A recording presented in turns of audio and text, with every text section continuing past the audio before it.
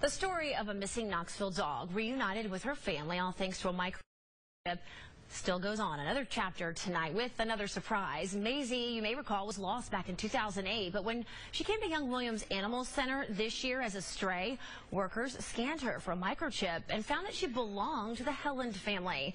Well, they had kept their contact information up to date in case Maisy was ever found, and sure enough, they got the call they were hoping for. Well, now Invisible Fence of the Tennessee Valley is making sure Maisy does not wander away from home again, surprising the family with their own invisible fence. It was very devastating to lose her. So to know that we'll never have to do that again and we'll be able to enjoy her final years in life is just fantastic.